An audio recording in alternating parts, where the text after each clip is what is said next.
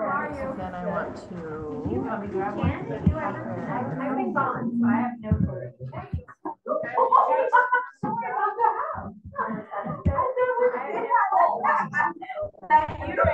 I think you can.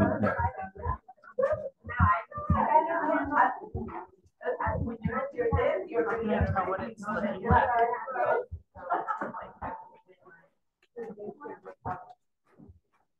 Five people do that. Water?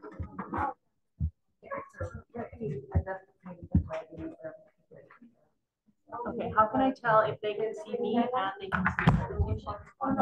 That part. Shows that I'm sharing my screen right now. I got the movie theater. I'm freaking here. I was there.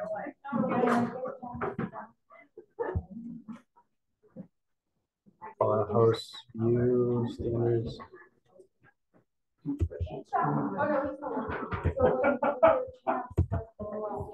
I'm not too sure.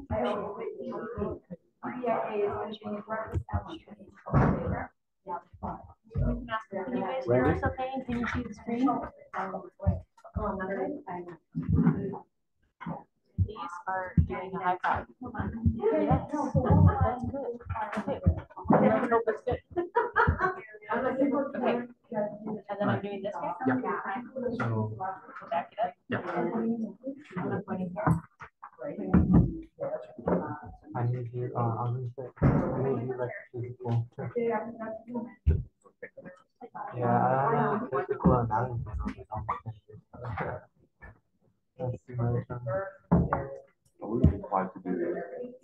I wonder if it looks like yeah. Oh yeah, this is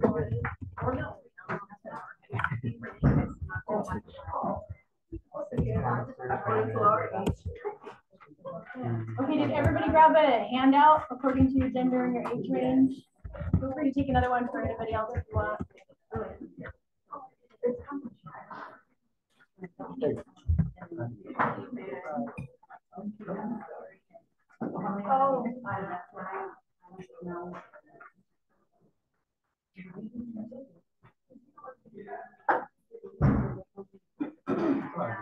Yeah, that's that's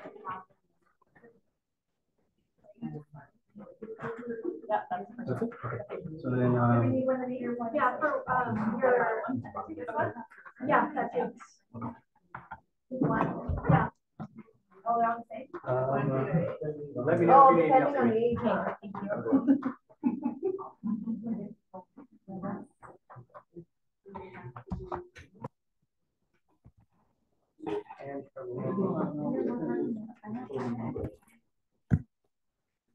I'm trying something new. We also have it as a Zoom recording. If anybody wanted to attend remotely or spouses, I'm going to post it up on the Orion website. We'll post it up where you get your health promotion points as well too, so people can listen out. Hopefully, if I can get all the technology to work for me and the awkward angle that you get to help.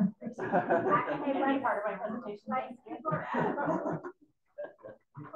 Number 5 is Someday I'll be really fancy. I think it's a club sub. Oh, okay. Club sub. Club sub.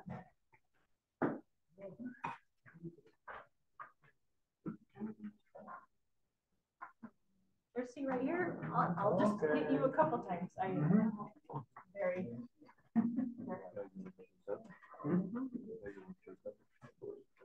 Well, my mom needs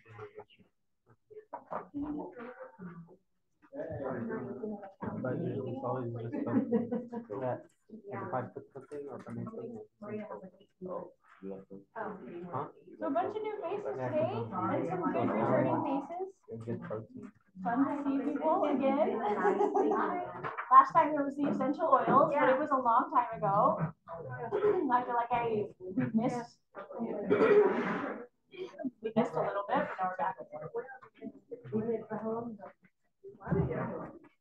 Yeah, last time you were here in November. Well, I came for open enrollment. enrollment. First week of employment. Yes. I remember. For the assessments and open enrollment, but my last lesson learned was essential oils. That was fun. Yeah. I mostly liked it because it smelled so delicious in here. I want to bring that every time. I don't know, it's like, it could be. Yeah. Health and well-being is very all-encompassing. Today is more medical model. I think I'm going to get rolling. What do you think, Lexi? Should I get going? Yeah, yeah, you're good. Okay. I'll be right back. Thanks. Well, I need you to listen, Lexi.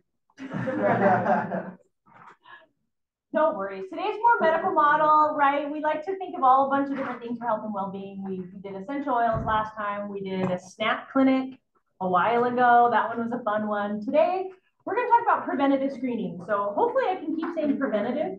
As a fun side fact, preventive is actually the official term, but I feel like preventative makes more sense. Yeah. But I'm probably going to avoid saying preventative too often because it's a little bit of an adventure to say. So anyway, we're going to be talking about your screenings today.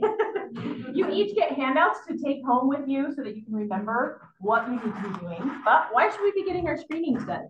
Let's see if this clicker wants to work. Yeah. All right, so big thing is early detection. So we can catch these diseases nice and early. When you catch them earlier, oftentimes you have more treatment options. It also maybe lowers the cost. It makes them less invasive. If you are catching things and if you're aware of what's going on within your body, hopefully that increases your own peace of mind and helps you feel like you're really on top of your own health care.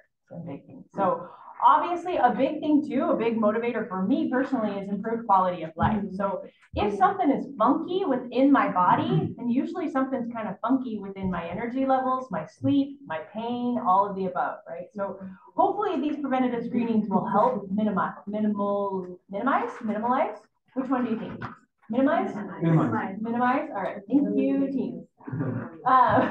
It's like trying to write something on a chalkboard you no longer know how to spell when everybody's watching you, right? So on the handouts, we've got our first group. So I'm going to go through all the ladies first, and then we'll go through the gentlemen. So for women in the age range of 20 to 39, here are all the different preventative screenings you should be doing with some type of regularity. So once a month, ideally, you're doing a breast self-exam. So everybody's breasts, everybody's parts are different. Finding your normal is the ideal, right? So understanding what is your normal. So different breast tissues will be more dense or less dense, and just realizing what's normal for you and if you're having any major abrupt changes or even gradual changes that now accumulates to something that is different for you. Similarly, once a month, you should be doing a self-check skin cancer exam. So looking through your various different moles and freckles and bumps and all the things, just again, watching for those as they develop, seeing if you're seeing any major changes across the board. Once a year, ideally, you're getting a comprehensive physical. Bonus, if you participate in the wellness program, you get a mini physical with us, right? You're getting your blood pressure with us. You're getting your body composition checked out. You're getting your cholesterol, your blood glucose. Oops, I added an extra L, blood glucose. Thank you. We come out in March, so it would be a great idea to get your annual physical done in the fall, right? So you're getting a check-in every 6 months or so. Also, going to your doctor to get all that done so that you have an idea of what your numbers look like is always great.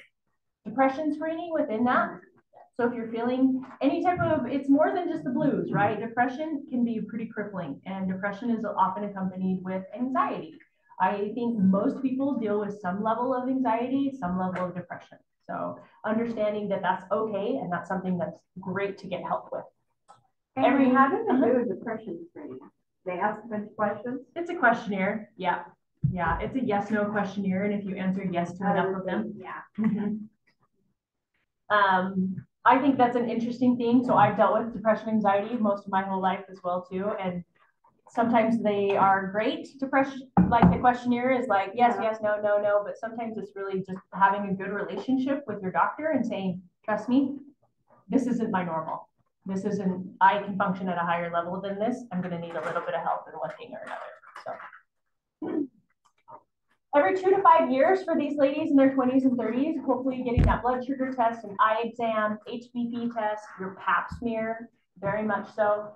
Getting your pap done regularly, definitely, especially if you are sexually active.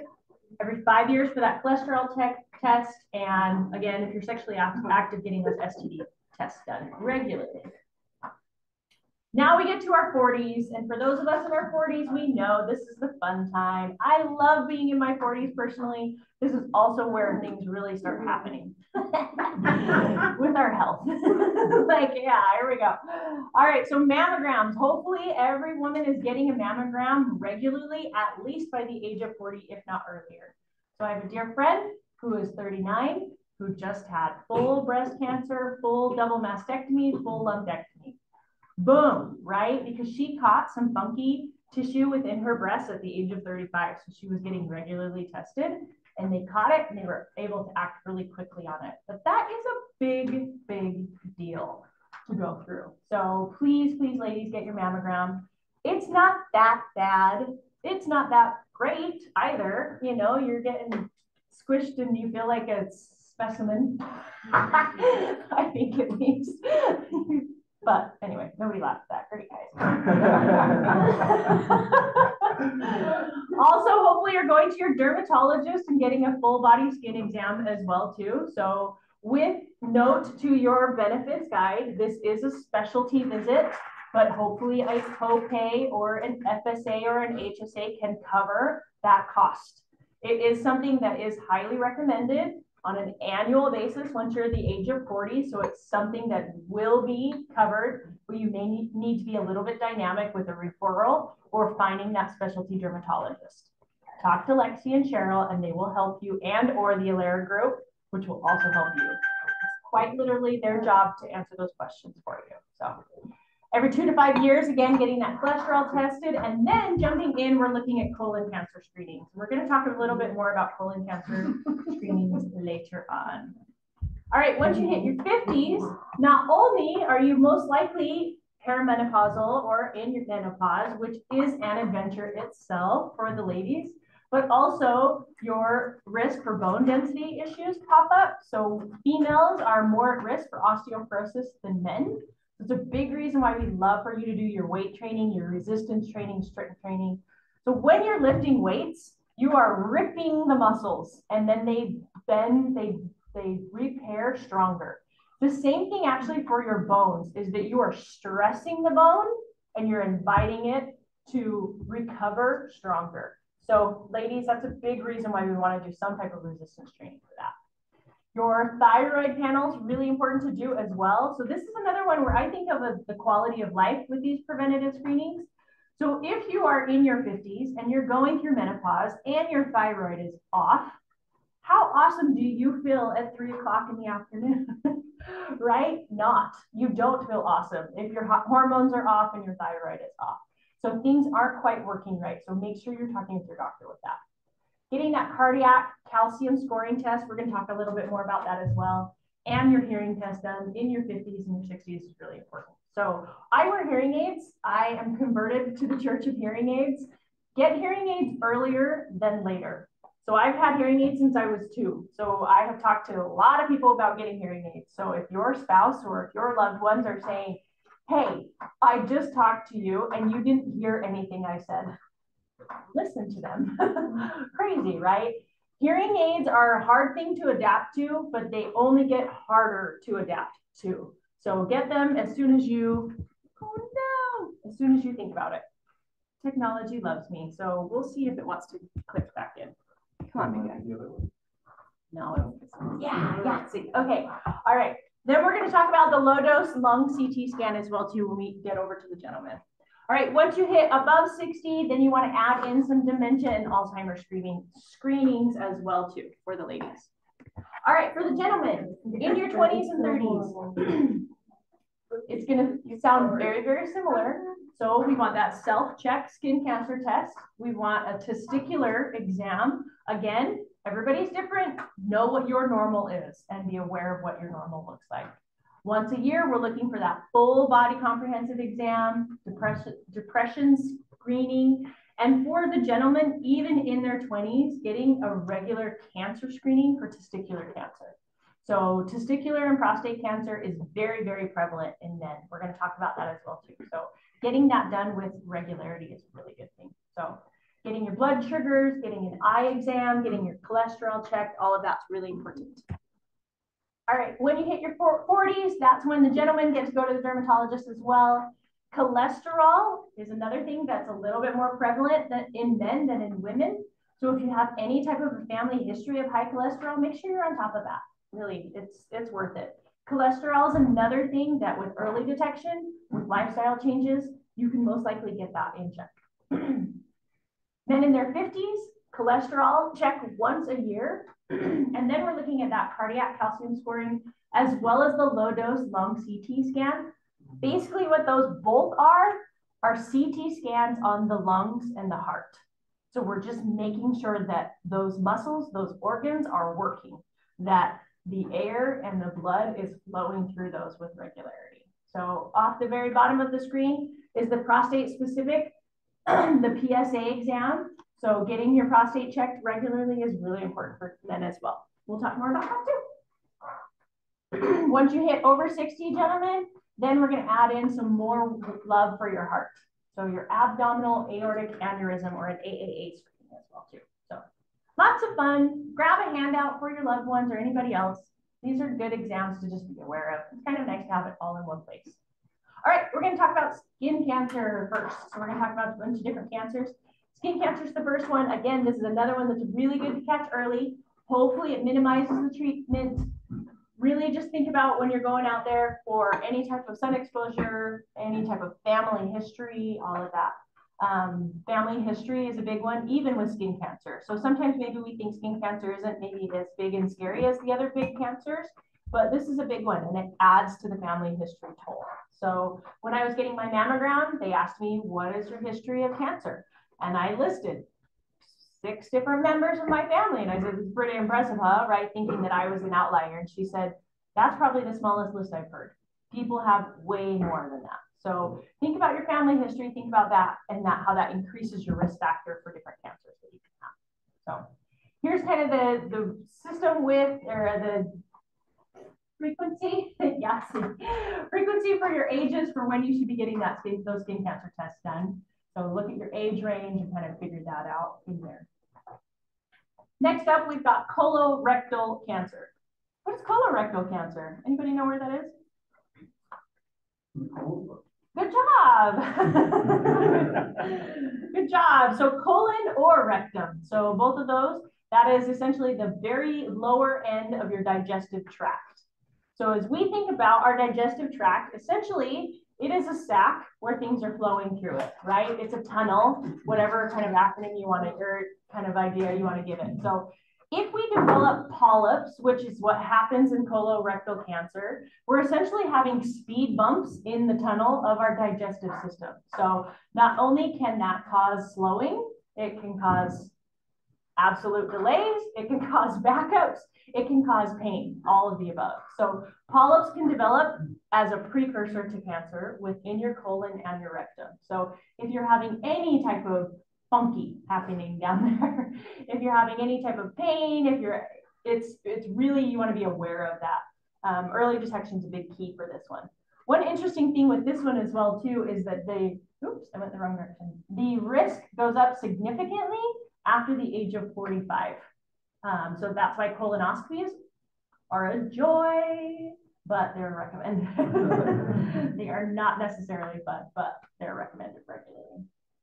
We talked a little bit about breast cancer as well too. So breast cancer is one thing that there's a lot of women who have dealt with breast cancer. There's a lot of family history within that. There are increased survival rates the earlier you catch breast cancer. So that one is a really important one to be on top of. So as we look at that, it's really just dialed right into those mammograms. So every single year, I'm going to say this says 2 years, but ladies, I think we should be doing yearly for sure. After the age of 40, every year. Cervical cancer. Who knows where the cervix is? Nobody wants to say it but me. Hooray! Yay! Okay. So the cervix is the lowermost part of the uterus. The cervix is internal and external. So cervix plays a major role with menstruation, with pregnancy, with fertility, and sterility. It plays a lot of jobs in there. So One thing that's interesting to note with cervical cancer is that there are a lot of different types of cancer, right? And they can present in a lot of different ways. And I have a few people in my life who initially thought they had cervical cancer, but it was a different type of cancer, but it presented there, which is interesting as well too. There can be a correlation for ladies for cervical cancer and breast cancer, but not always necessarily. So making sure that you're doing those regular screenings to hopefully make it less invasive. So that pap smear is really important. Pap smear every 3 years at least, if not more frequently. All right, testicular and prostate cancer. Hooray! Where's your prostate, gentlemen? Anybody know?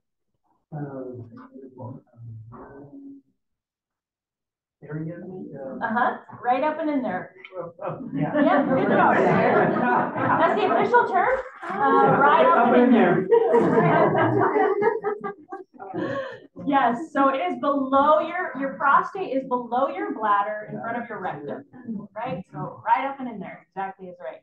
So your prostate is a gland that produces fluid that houses semen and also protects the urethra as it's doing its job for releasing semen and urine as well too. So there is a very, very high rate of prostate cancer diagnoses in gentlemen. Very, very high rate. Also, there's a very high cure rate. There's also oftentimes there's not much to do with a prostate cancer diagnosis, but it is very good to be aware of it. One thing that I think is really interesting. So as we think of the prostate, when you're in your 20s, gentlemen, your prostate is the size of a walnut. It is normal and healthy and expected for that to grow to the size of a lemon by the time you are in your 60s. That's interesting, right? So that gland that's at the bottom of your bladder, behind your rectum, or in front of your rectum, is going from a walnut to a lemon over the course of your life from 20s to 60s. So being aware of that growth, which is normal and natural, and just make sure that you're getting regular PSA tests is really important. A PSA test isn't necessarily fun, but it's a blood work test. So you get a needle poked into that gland to withdraw blood, and with that blood, they assess how much protein is in there. If there's too much protein, then there's an issue with the prostate. So they can also get a PSA blood work from the blood sample, can't they? Yes, but if there's an actual issue and they're actually doing it, they'll stab in there. Yeah, right up in there. Yeah. I just got to be a little embarrassing across the board. Right? You got to blush just a little. All right, so now what are you going to do? Hopefully, honestly, I kind of doubt that all of you have had all of your screenings done and you're just like, I'm good to go. Hopefully, all of you are like, yep, I need to do that one. So go ahead and scan this QR code. It takes you right to your benefits landing page. Reach out to the Alaire group, reach out to Cheryl and or Lexi to find out how your benefits can support you in getting these screenings done. So if it's within your age range, it will be covered because a lot of these are the recommendations out there. And so being aware of that is really, really great. Yay, thanks everybody. Thanks for coming. Enjoy your sandwiches. Thank you. Kind of fun. Make sure you guys Good job. I'm not sure I got all. Yeah. Good job. Yeah, I'm really looking forward to it. Yeah, right.